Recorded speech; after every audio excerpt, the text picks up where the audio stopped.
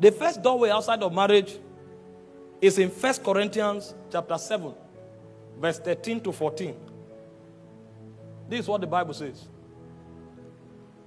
It said, the woman which hath an husband that believeth not, if he be pleased to dwell with her, let her not leave him. For the unbelieving husband is sanctified by the wife, and the unbelieving wife is sanctified by the husband. Else were your children unclean, but now they are holy. Paul was teaching here. He said, if you marry an unbeliever, if the unbeliever doesn't choose to leave you, he says, stay there. He said, your staying can save him. So the first door out of marriage is for a man or a woman who doesn't believe in God or in the scripture. If you find yourself in that kind of marriage, because that person is not bound by scripture or by God, that person can wake up and leave. And the Bible said two can only work together if they be agreed. So what Paul was teaching here is that if the unbeliever that you married, maybe because you were not informed, decides to say he's not doing anymore, he said there's nothing you can do about it. He said on that situation, the person can leave. But he said if he doesn't do that, he said remain in the marriage, your presence will sanctify that person, because your presence makes your children holy. So the salvation of that person may just come out of your character and your holy living. And so if an unbeliever is in a marriage with a believer, in that kind of equation, the unbeliever can walk away. He doesn't fear God. He doesn't respect scripture. And in that situation, there's nothing you can do. And so Paul said in that situation, you are not bound. Because the unbeliever does not know God and he has no regard for what you do. However, if it's within your power, he said we pursue peace only. He says stay until your chastity, your holy living, wins that person over to Christ. Because your stay also makes your children holy. The second situation is also in 1 Corinthians chapter 7, verse 39. That is death. If one of the persons in question dies, either the husband or the wife, he said the one who is alive is free from the law of marriage. Because if somebody dies, there's nothing you can do about it. If you have the power to raise the person back to life, glory to God. Raise him back and continue. Andrew Womack's wife died. He rose her back to life and they continued the marriage. So if you want to marry, sometimes check who has the power to raise. That's on a lighter note. So the second way out of marriage is death. These two situations, you have no control over it. And so when this happens, it's not because you broke your home. It's either because the one who doesn't fear God has no regard for the covenant of marriage, or it's because death, who is the last enemy to be destroyed, decided to create a path. But the third way out of marriage is infidelity. Jesus was teaching in Matthew chapter 5, verse 31 to 32. And this is what Jesus said. Because in this scripture, if you read the context, Jesus was talking about relationship, how to forbear with one another. But he created an exception. He said, it has been said, whosoever shall put away his wife, let him give her a writing of divorce. He now went further. He said, but I say unto you, that whosoever shall put away his wife, saving for the cause of fornication, he said, it causes her to commit adultery, and whosoever marries her that is divorced also commits adultery. Are you seeing what Jesus is saying?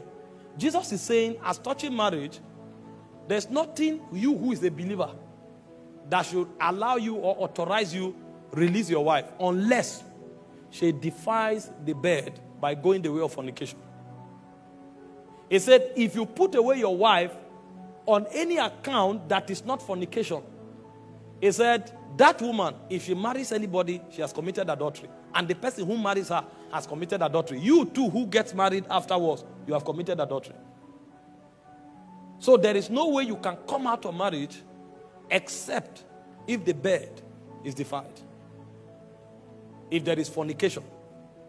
So for the unbeliever, He can walk out of marriage because he doesn't fear God and he has no regard for scripture. Paul said in that situation, there's nothing you can do. But for the believer, the only way he can come out of marriage is either through death, that the other person dies, or the spouse go the way of fornication.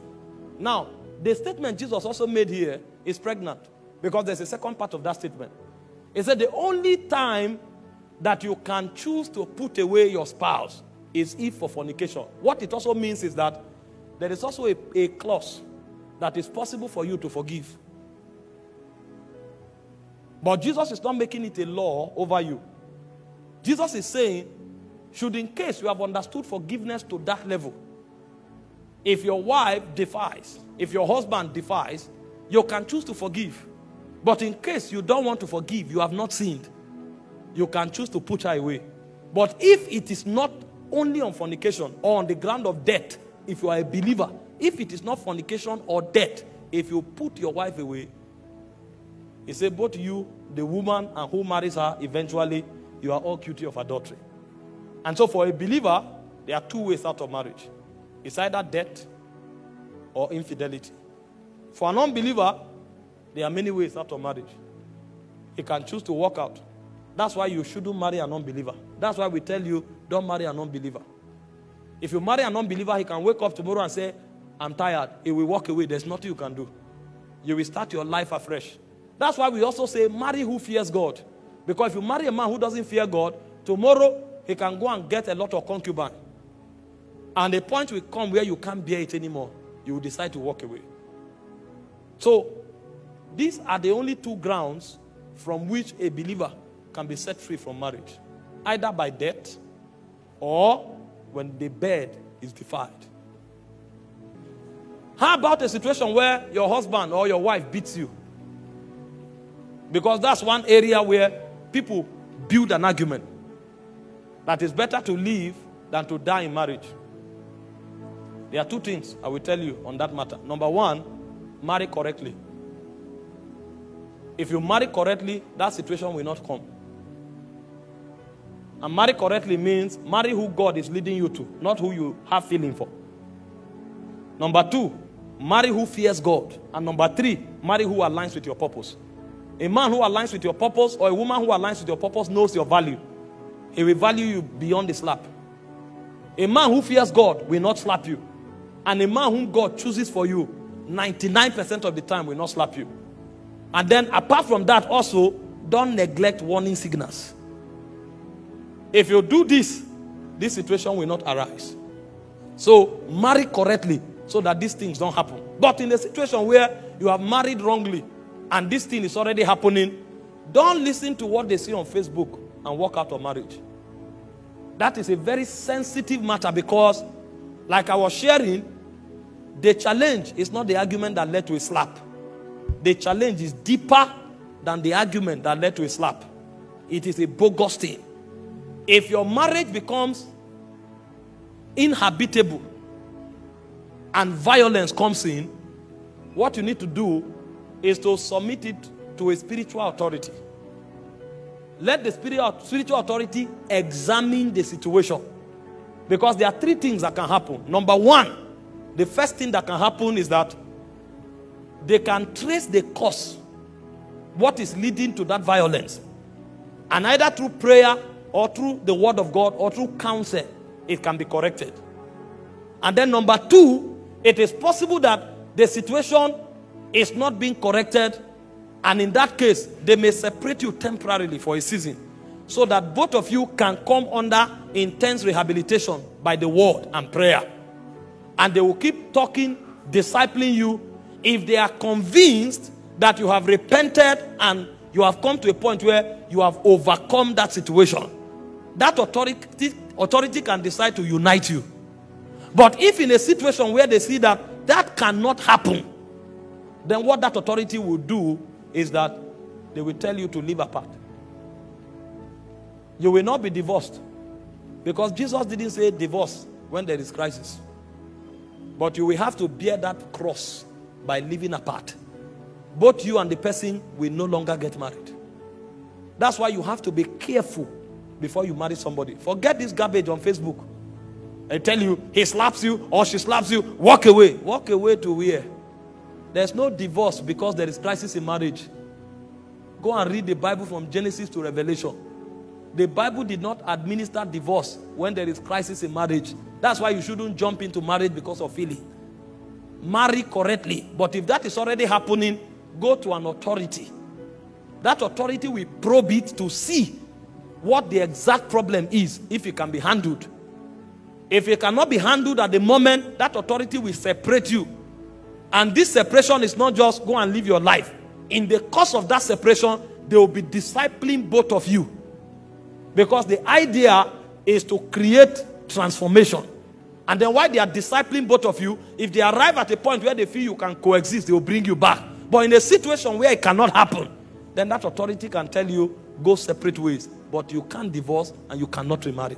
It will become a cross you will bear for a lifetime.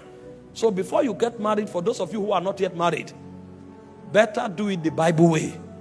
And for those of you who are already married, invest enough character, enough prayer, and enough scripture, word of God, for that marriage to work. Because if it deteriorates, it will be a cross. If somebody tells you on Facebook, you quarreled, he slapped you, he beat you, walk away, and you walk away and marry another person, Jesus said, if it is not for the cause of fornication, he said, you are guilty of adultery. The person that marries you is also guilty of adultery. And so marriage will become the reason why you will go to hell. So many people enter marriage saved, but they walk out of marriage unsaved and they go to hell.